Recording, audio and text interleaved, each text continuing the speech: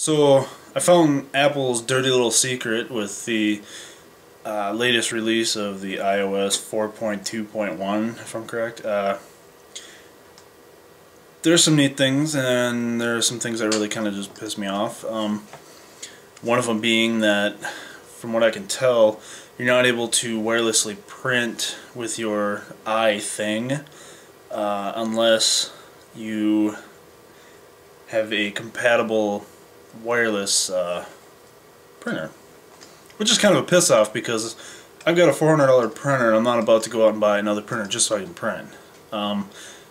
It's like, what the hell, Apple? So I was watching a video from Soldier Knows Best on YouTube, and he was explaining how you can purchase a program that will take care of that for you, and it'll share those printers right from your Mac, or I think there's another version for the Windows, but we don't really give a shit about that, do we?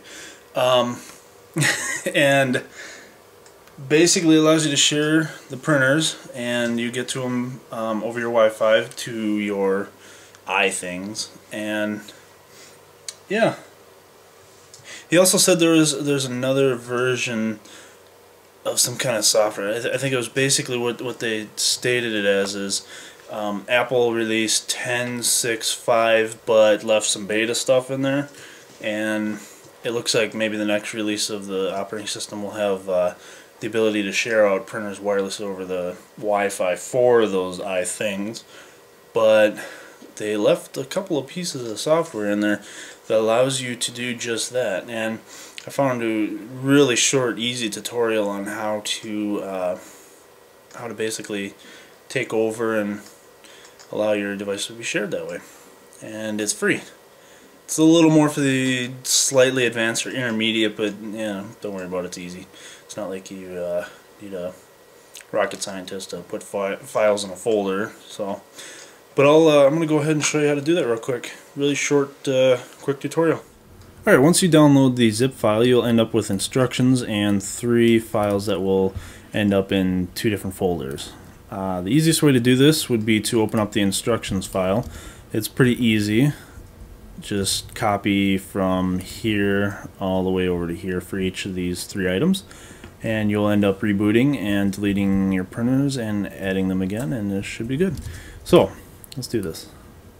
First, you want to copy the first item, and you want to hit Command-Shift-G, and you will paste that into the dialog that pops up.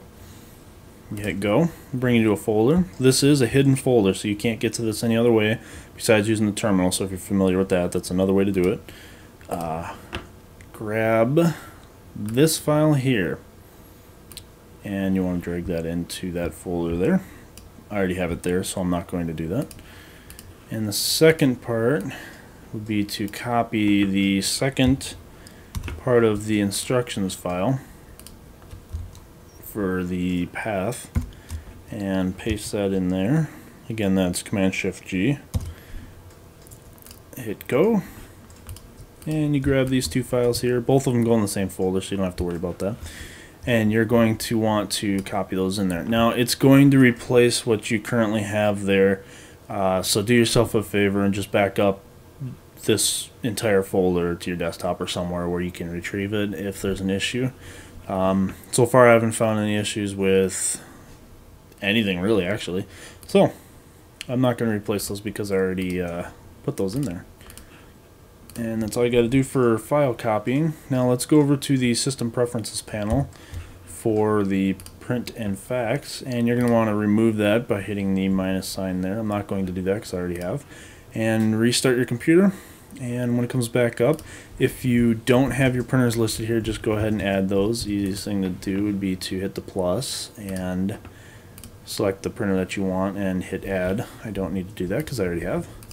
And then you need to go back to your sharing and enable printer sharing over your network.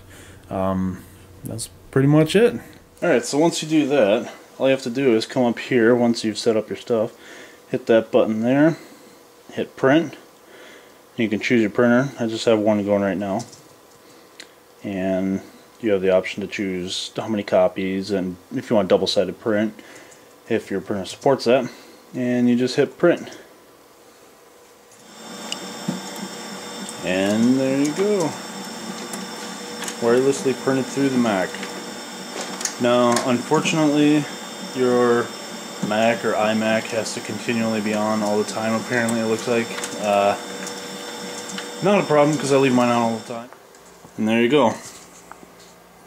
Perfect. And the usual extra trash that comes with printing 2 pages, or printing from the web.